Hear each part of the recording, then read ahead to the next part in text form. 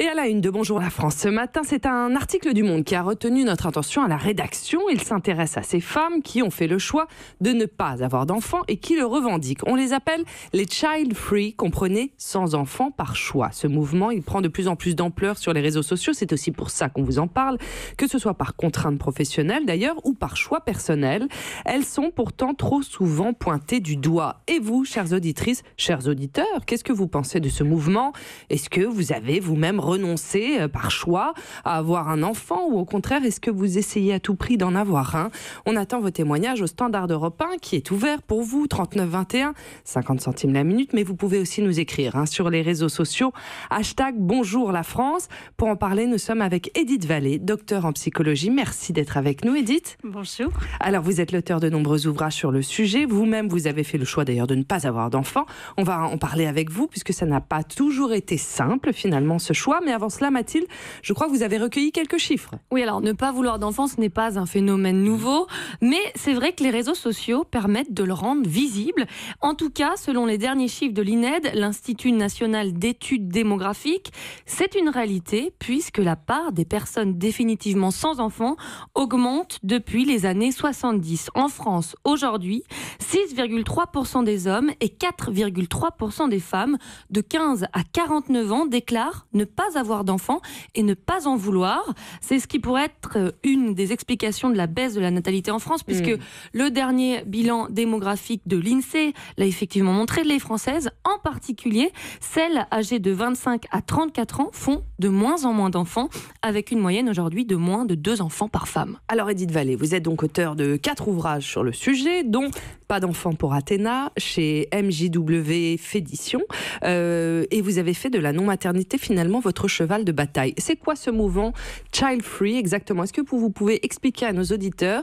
On a compris que ce phénomène n'était pas spécialement nouveau, mais en quoi il consiste aujourd'hui? D'abord, Childfree fait suite à Childless, parce que pendant de nombreuses années, on supposait que de ne pas avoir d'enfants, c'était un manque.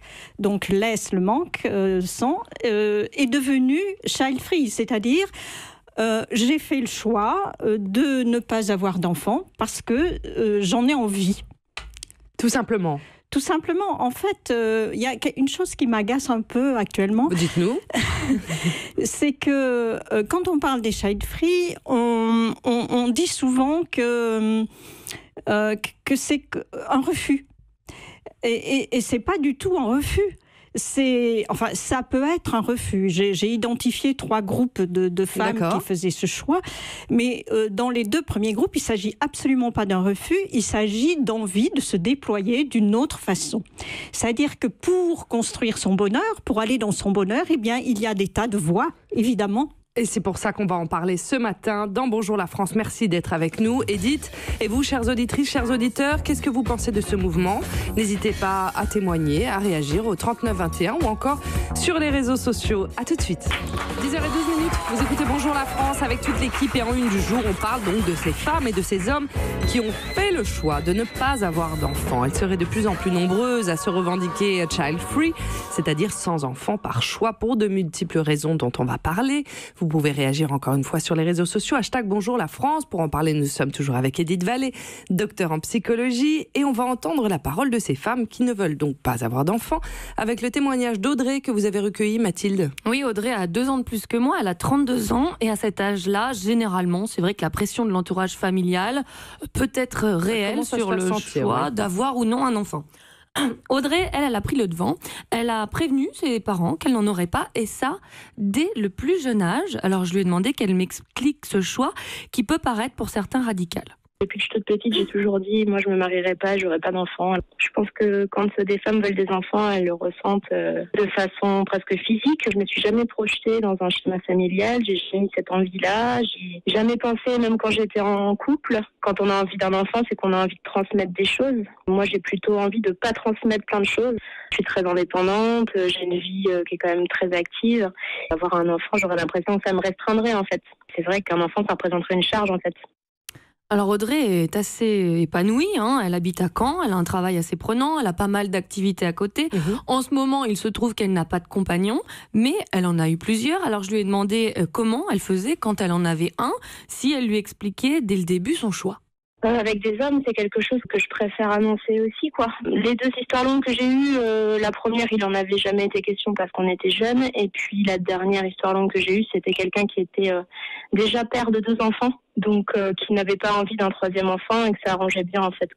Bon, c'est vrai que dans ce cas-là, c'est plutôt pratique. Alors, Audrey a l'air d'assumer pleinement son choix, mais je lui ai quand même demandé si, quand elle voyait des enfants autour d'elle, elle n'était pas un peu attendrie, si elle n'était pas tentée, quoi. Ça lui donnait pas un petit peu envie.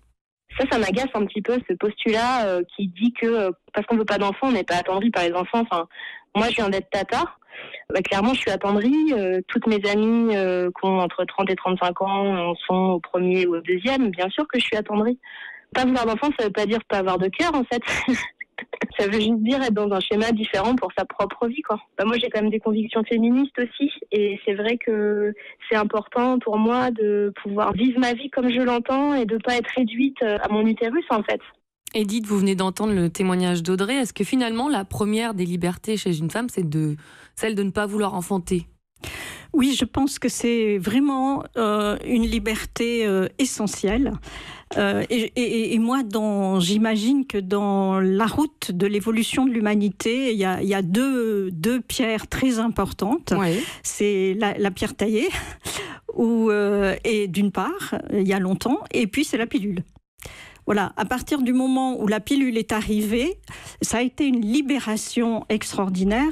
Et avant la pilule, avant qu'on ait une contraception fiable, bien sûr que la contraception a existé, mais avant, la question ne se posait véritablement pas. Oui, mais justement, Edith Vallée, ce refus de la maternité, vous en avez fait votre cheval de bataille. Vous nous aviez dit, vous avez interviewé de nombreuses femmes qui ont fait ce choix, et vous dites qu'il y a 3 voies en quelque sorte, 3 catégories, c'est ça ? Oui, j'ai identifié trois façons de vivre ce choix de non-maternité. D'une part, il y a celles qui vivent dans le présent, celles qui sont tournées vers le futur, et puis, évidemment, il reste le passé. Alors, celles qui sont dans le présent vivent une relation très étroite avec ce qu'elles aiment. Elles sont en union avec ce qu'elles aiment. Ce sont qui ? Ce sont les grandes amoureuses, ce sont les femmes en quête de spiritualité, ce sont les chercheuses et aussi les créatrices qui sont porteuses de leur sujet de création. Et puis, elles forment finalement une sorte de paradis en duo, paradis perdu. Et ensuite, il y a celles qui sont tournées vers le futur. Ce sont les entrepreneuses. Il y a aussi beaucoup de journalistes très curieuses, avides de tout connaître, de tout apprendre. Et là, elles sont vraiment en quête de réalisation d'elles-mêmes à travers l'action. Il faut toujours obtenir quelque chose. D'accord. Mais est-ce que vous comprenez ces femmes, ces Childfree, qui ont fait le choix de ne pas avoir d'enfants, est-ce que vous comprenez que d'autres puissent être choquées, d'autres qui, au contraire, ont beaucoup de mal à avoir, par exemple, des enfants ? Oui. Qui sont sur un... Oui. Et là, je trouve que c'est effectivement douloureux à entendre de la part des femmes qui sont sur un parcours difficile. Oui, qui cherchent à avoir un enfant et qui ne peuvent pas. Et entendre dire que d'autres ont tout leur potentiel, apparemment, et font ce choix, je pense ça, que vous pouvez l'entendre. Complètement, c'est tout à fait douloureux. Et moi, je pense vraiment à elles, et je me dis, si les Childfree sont utiles à quelque chose, c'est effectivement pour faire entendre à ces femmes qui recherchent absolument un enfant, faire entendre qu'on peut vraiment vivre épanoui sans maternité. Ariel. Aux États-Unis, il y a un mouvement qu'on appelle antinataliste ou dénataliste qui est guidé par des philosophes qui appuient leurs réflexions sur des choses concrètes et qui estiment que tout simplement la procréation n'est pas quelque chose d'approprié, ça n'est pas un cadeau à faire à quelqu'un. Tout simplement l'idée que par humanité, on ne souhaite pas par exemple voir son enfant naître et la meilleure façon on ne souhaite pas voir son enfant souffrir souffrir, et la meilleure façon de ne pas le faire souffrir, c'est de ne pas le mettre au monde. Et ces philosophes-là, qui enseignent dans des universités, bon, il y en a un qui s'appelle David Benatar, qui enseigne au Cap, en Afrique du Sud, explique que la vie, c'était un moment très difficile à passer, où quand on n'a pas faim, on a soif, quand on n'a pas soif ni faim, on a envie d'aller aux toilettes, on est frustré, on se marie, on divorce, et toute une série d'options philosophiques qui montrent qu'en fait, ni la vie, ni la mort, ni le suicide ne sont souhaitables, et que la meilleure chose, c'est de ne pas venir au monde. Donc on évite les emmerdes, mais ce mouvement, il est assez incroyable, dans la mesure où, il s'inscrit aussi dans une pensée écologique, c'est-à-dire que l'homme n'a pas vraiment sa place là, et deuxièmement, il prend de l'ampleur aux États-Unis parce que des gens n'ont plus du tout envie, dans le monde dans lequel nous vivons, de transmettre ce qu'ils appellent presque une maladie, qui est la vie, l'existence dans ce monde. Merci Ariel pour les explications de ce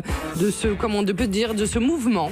Oui, non, mais c'est absolument incroyable, et les livres qui en parlent sont des best-sellers. Il est 10h20, vous écoutez Bonjour la France sur Europe 1, vous continuez à réagir au standard d'Europe 1 et sur les réseaux sociaux. À tout de suite.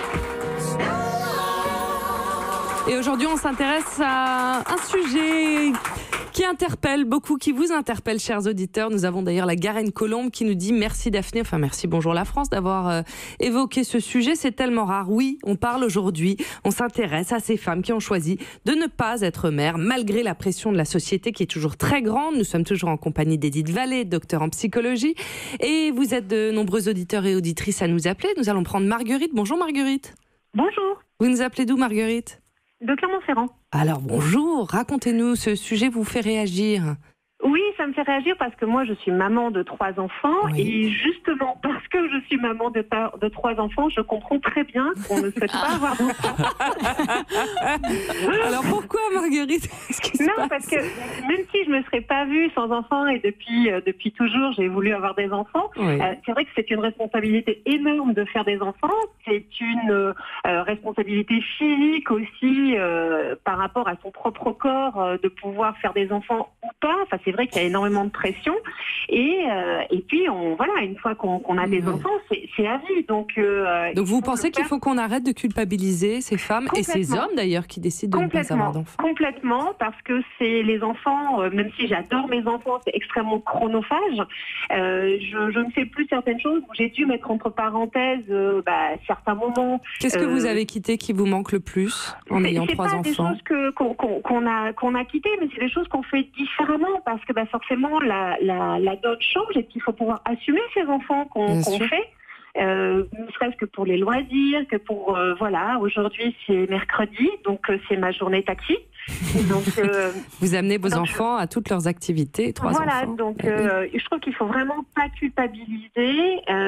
C'est vrai qu'il y en a qui se mettent une pression énorme, où la famille met la pression. Il y a l'envie des parents, de l'entourage, d'avoir des petits autour de soi. Mais un petit kiné, parlez-en à mon mari, c'est pas forcément très très mignon. Beaucoup de bruit la nuit.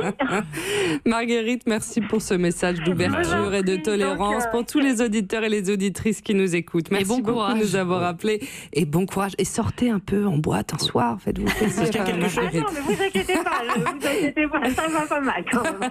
Merci beaucoup Marguerite. D'ailleurs, Oblada, Twitos nous dit « Dans mon entreprise, une femme sans enfant passe pour une femme seule, la vieille fille, mais l'enfant n'est pas l'aboutissement. » Bon, vous voyez... Ou pour une égoïste, c'est un mot qui revient souvent. On dit que ces femmes sont égoïstes, alors que peut-être, ça rejoint ce que disait Ariel tout à l'heure, l'égoïsme, c'est de faire venir au monde des enfants dans le monde dans lequel on vit actuellement. Bon, vous êtes très nombreux en tout cas à nous appeler là au standard d'Europe 1. On va essayer de tous vous donner la parole. On se retrouve dans un instant. À tout de suite. Et à la une aujourd'hui, on les appelle les Childfree, les no-kids. Pour elles, la maternité n'est pas le seul destin possible de la femme. Et vous, chères auditrices, chers auditeurs, qu'est-ce que vous pensez de ce mouvement? Est-ce que vous avez renoncé par choix à avoir un enfant ou au contraire, est-ce que vous essayez à tout prix d'en avoir un? Vous êtes nombreux au standard d'Europe 1 à nous appeler. Vous êtes aussi nombreux à réagir sur les réseaux sociaux. Asparen, un tweetos nous dit prendre l'habitude de leur dire si un jour tu as des enfants plutôt que lorsque tu auras des enfants, c'est toute une éducation, c'est vrai aussi. C'est vrai. Alors nous sommes avec Karine. Bonjour Karine. Bonjour Daphné. Bonjour, vous nous appelez d'où? Je vous appelle de Paris. Oui. Je suis de passage. Ah, très bien. Et donc, vous écoutiez Bonjour la France et vous avez souhaité réagir. Et oui, je bondis sur votre émission parce que j'ai 64 ans, pas dans ma tête, mais sur la carte d'identité. D'accord. Et l'histoire est que depuis l'âge de à peu près 7-8 ans, je faisais de la barre fixe et je me disais, j'en ferai sur le ventre quand je serai grande pour pas que ça pousse. Donc, c'était pas un bébé. Si petite, vous vous disiez ça. Oui. Vous ne vouliez pas d'enfant déjà à cet âge-là. Vous aviez imaginé que vous ne vouliez rien. Oui, absolument. Incroyable. Et je me sentais inadaptée au sens où j'étais fantasque, rêveuse, enfin voilà. Mais comment votre entourage le prenait au fur et à mesure alors Très très mal, parce qu'en fait je suis d'origine aristo, donc hyper catholique, machin, etc. Et donc quoi? Et donc on continue dans les clichés, donc famille nombreuse, et donc il faut avoir des enfants? Pas famille nombreuse parce qu'on n'était que deux, mon frère et moi, mais quand même quelque chose qui devait se faire, qui était dans la logique des choses, pour le nom, pour transmettre. La transmission est très très importante. Et voilà. Qu'est-ce que vous expliquiez? Vous aviez peur de la parentalité ou de la maternité? Non, je me sentais inadaptée. C'est-à-dire que je ne pouvais pas donner à l'enfant, je ne pouvais pas éduquer un enfant, avoir des idées aussi violentes ou aussi incomprises, romantiques, je ne sais pas quoi. Enfin, donc vous avez la sensation, Karine, que ça a toujours été mal perçu? Alors, je ne l'ai pas dit quand j'étais enfant, je ne l'ai pas dit tout de suite. La première personne réellement à qui je l'ai dit, ça a été mon fiancé. Quand il m'a demandé un mariage, je lui ai dit non, je ne veux pas me marier, je ne peux pas me marier. On s'est connus, j'avais 18 ans, 19, et il m'a demandé pourquoi, et je lui ai dit parce que je ne veux pas d'enfant. Et il m'a dit je te ferai changer d'avis. Et puis on avait encore suivi de co pour lui, après partir en coopération, trouver du travail, etc. Et nous avons eu une vie intensément heureuse, extraordinairement heureuse. Et de fil en aiguille, autour de mes 30 ans, je lui ai dit, c'est sûr que tu n'en veux pas? Il me disait, non, absolument pas. Lui adorait les enfants, il jouait toujours avec les enfants, ce qui n'était pas mon cas. Et était tout à fait heureux de la vie que nous avions tous les deux. Bon, vous n'avez jamais regretté ce choix, en tout cas, Karine. Alors, quand j'ai divorcé, ça n'a pas été un regret. Mon gynécologue, qui est un spécialiste de la fécondation in vitro, quand il m'a reçue pour la première fois, je devais avoir dans les 35 ans, a dit après la personne qui m'avait conduite vers lui, s'il y a une personne que je connais qui ne doit pas avoir d'enfant, c'est elle. Bon, c'est bon. Vous étiez soutenue. Bon, merci infiniment, Karine, pour cette parole libérée que vous venez de donner à Bonjour la France en direct sur Europe 1. Vous êtes nombreux à réagir. Mais nous avons quand même un tweetos Toulouse qui nous dit « Comme je suis triste pour ces femmes qui se persuadent qu'elles seront heureuses sans enfants. À 50 ans, les regrets viendront cruellement. » Qu'est-ce que vous en pensez, Edith Vallée? Eh bien, ça me fait rire. Parce que j'ai eu 50 ans et j'ai jamais regretté. Et le témoignage qu'on vient d'entendre est absolument extraordinaire parce qu'il ne faut pas quand même oublier qu'il y a des jouissances bien ailleurs.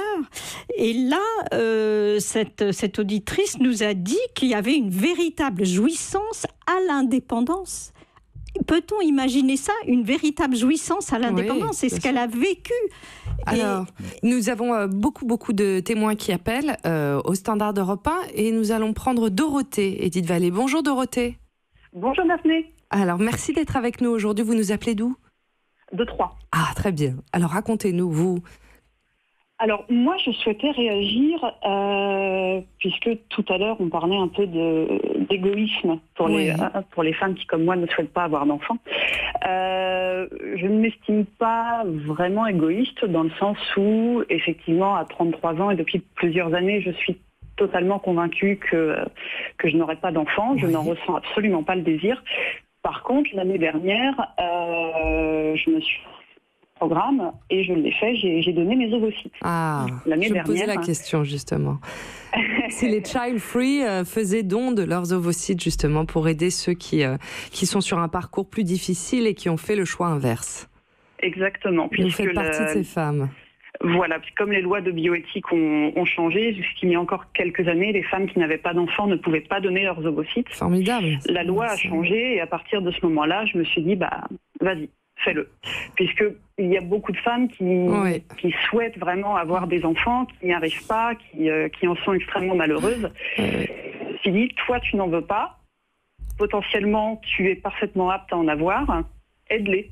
Fais quelque chose. C'est assez généreux de votre part parce qu'on n'en parle pas beaucoup, mais le parcours, il n'est pas facile pour donner ses ovocytes. Je vous le confirme. Voilà. Je vous le confirme qu'il n'est pas facile. Et vous en avez gardé certains pour vous ou pas? Alors non, absolument pas. On m'a posé la question, justement, et j'ai refusé.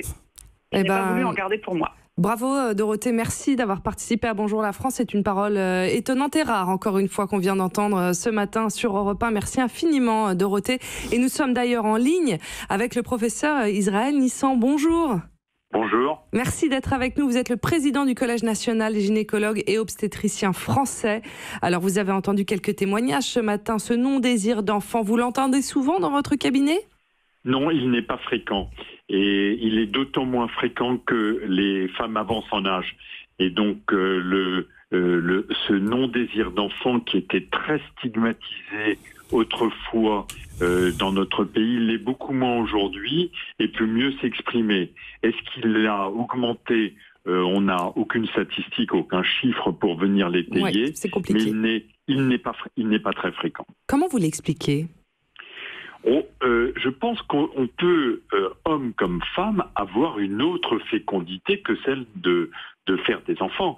Et les femmes qui expliquent cela ont en général soit un parcours professionnel qui les intéresse au plus haut point et qui est passionnant, soit une fécondité. Il m'est arrivé de voir par exemple des romancières ou des femmes qui avaient une production artistique et qui n'éprouvaient pas le besoin d'avoir une fécondité, j'allais dire comme tout le monde. Mais Israël Nisand, est-ce que dans votre cabinet, vous voyez des femmes qui à 30 ans, 35 ans, ne voulaient pas d'enfants et puis qui arrivent un peu plus tard, au moment de la ménopause par exemple, et qui regrettent?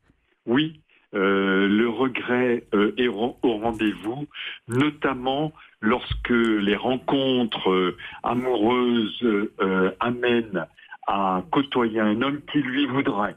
Oui. Et là, le regret peut survenir. C'est une des raisons pour lesquelles le Collège national des gynécologues et obstétriciens français est favorable à ce que des femmes puissent, sans problème dans notre pays, conserver à titre de sécurité leurs ovocytes, et ceci avant l'âge de 35 ans. Oui. Nous avons Ariane, une tweetos, qui sont très nombreux à réagir, professeur, qui nous dit: pas d'enfants, mais j'ai mes neveux, mes nièces, ma filleule, c'est autant d'amour et un peu plus de liberté pour moi. On s'en remet. C'est ce que vous dites à ces femmes éventuellement qui vous consultent et qui se posent encore la question, puisque ce sont souvent des choix bien plus réfléchis de ne pas avoir d'enfants que d'avoir des enfants, professeur. C'est un choix très élaboré et en général très explicité par les femmes. Et il y a très peu de demandes et vous, qu'est-ce que vous en pensez? Ce sont des femmes qui viennent expliquer pourquoi elles sont dans cette posture-là. Et en général, c'est une posture qui est très réfléchie. Merci beaucoup, professeur Israël Nisand, d'avoir été avec nous aujourd'hui. Edith Vallée, peut-être le dernier mot aujourd'hui à tous ces auditeurs, ces auditrices qui se poseraient encore des questions ou qui auraient du mal à accepter finalement ce choix de ces Childfree. Je ferai plutôt une réflexion sur l'évolution.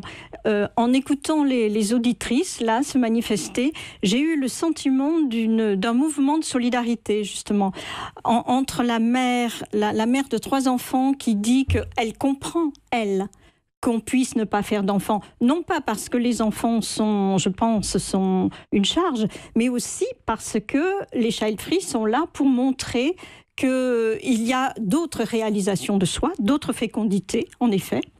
Et ça fait du bien. Et donc, il y a comme une solidarité entre les mères qui sont en surcharge et puis les Childfree. Et elles se disent l'une l'autre, eh bien oui, il y a un phénomène de procuration où on sait qu'on pourra plus tard, dit une mère, faire ce que fait une Childfree. Et la Childfree, c'est que grâce aux mères, elle a aussi tout ce bonheur avec d'autres enfants autour d'elle, sans pour autant ressentir de manque parce que ça ne lui appartient pas.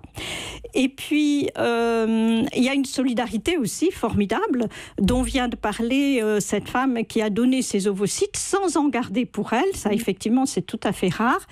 Donc, entre moi qui ai vécu beaucoup d'histoires, de paliers, depuis ma première publication, c'était en 81. J'ai commencé les recherches en 70.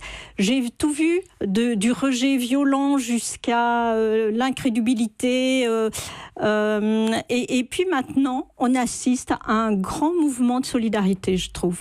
Bon, vous avez l'air presque apaisé en nous disant ça. Ça va mieux, en effet. Nous avons enfin une dernière tweetos, Lily Chip, qui nous dit « Bonjour la France, nous avons fait ce choix avec mon mari car notre bonheur nous suffit. Malgré tout, cela n'évite pas les commentaires du type « choix égoïste, mais quand c'est le tien, c'est différent » ou encore « mais pourquoi ?» Eh bien écoutez, je crois qu'il y a eu une parole qui s'est libérée ce matin pendant ces quelques minutes sur Europe 1. Oui, Ariel. Je crois que c'est bien aussi d'avoir une pensée pour toutes les femmes dans les décennies précédentes qui ont eu des grossesses indésirées parce que tout simplement ne maîtrisait pas sa conception et sa capacité de conception et qui en ont souffert pendant des siècles et des siècles. Merci en tout cas Edith Vallée d'avoir été avec nous aujourd'hui. Merci aux auditeurs et aux auditrices pour vos nombreux témoignages.